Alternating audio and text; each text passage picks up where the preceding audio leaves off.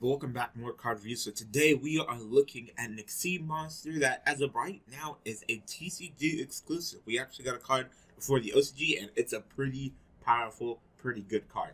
So today we are looking at Tornado Dragon. So it is a Wyrm Xyz effect monster. Rank 4, 2100 attack, 2000 defense. So stats are pretty good. And you know what's also pretty good? It's generic. Yes. 2 level 4 monsters. That's it. No other specific. It's generic. It's awesome.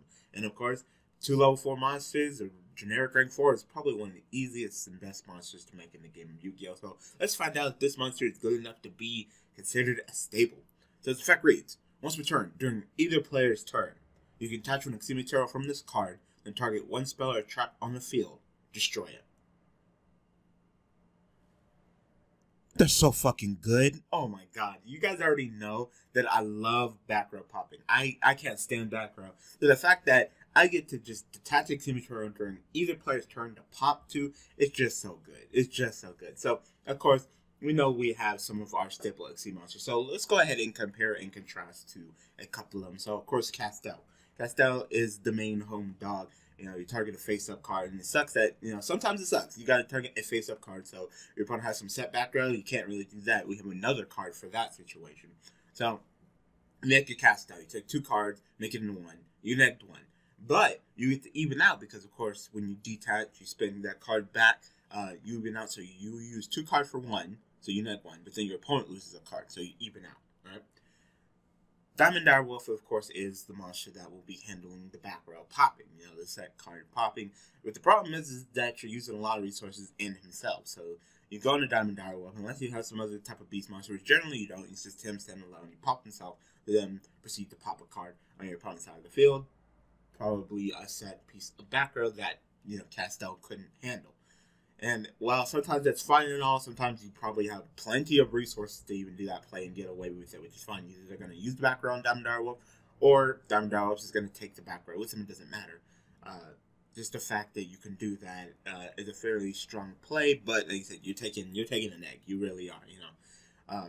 Now you have Tornado Dragon running up in here, and he just shows up and, like I said, generally the rank 4 pool, the genericness, you neg. You get these powerful plays that you generally wouldn't have access to in your toolbox, but you neg. But this guy on the other hand, he's actually really good. Of course, he is 100 attack higher than Castel, so I mean that's petty. So if your opponent goes into a Castel, you could just go into a Tornado Dragon and run over their Castel. But just the fact that I take 2 level 4 monsters, generic, who cares, Xyz into this guy, detach, pop a background, then during your turn as well. Like, this card would be good if it just detached and popped the background. The fact that that during either player's turn, it's a quickie, it just makes it so much better. It really does. So I'm going to attach my 2 Xyz Materials to pop 2 of your background, alright? So that means that I use 2 monsters to make 1. So I went neg 1. But I popped 2 of yours, which means I went 2 of you, so I went +1. It's not very often that you go +1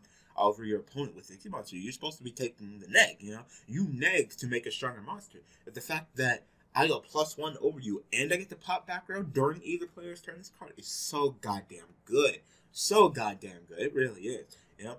I would definitely put it as a staple in the extract. Definitely, you know? I pretty much Diamond Direwolf, you're kind of out of a job. I'm going to say that right now. You know? It's nice that the only thing that Diamond Direwolf can still do over what Castel and this can't really handle, I guess, would be popping set monsters. But, if there's a set monster, I don't know, maybe it's like a flip monster that I'm worried about. Utopia the Lightning, attack. You can't activate its flip effect, so, you know, like, really. So, if it's a set monster, I'll Utopia the Lightning it. If it's a face-up card that, you know, is not a spell or trap, Castel. And, of course, if it's a spell or trap, Tornado Dragon, you know? So, I think, in my opinion, Diamond Direwolf got put out of a job. He really did. Just Tornado Dragon is just so much better. His card's awesome, you know? It's shit, going first, you know? I'd put him up there with the likes of Abyss Dweller, you know? It's sure, it's a card that you want to bust out first because you want to negate them graveyard effects. You want to go into first turn Tornado Dragon, so you can go ahead and go first, crack the pendulum scales before they get set up, crack, you know, that Zodiac Barrage. This card is just so good. And you guys already know how much I love, you know, Twin Twisters and that heavy dust storm, you know, pop in the back row.